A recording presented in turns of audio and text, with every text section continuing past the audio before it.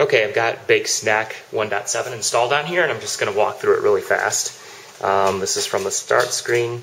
This is how the home screens look. I'm just going to pan through a couple of these really fast. Some of my contact. This is just the default of what it came with. Nothing should be surprising here. Just to give a little bit of an idea what you get with it. It looks a lot like what the HTC originally comes with. Application-wise, they throw on some new things like app sharing, Astro. They've got a few different applications on there. A lot of, a little bit more things preloaded.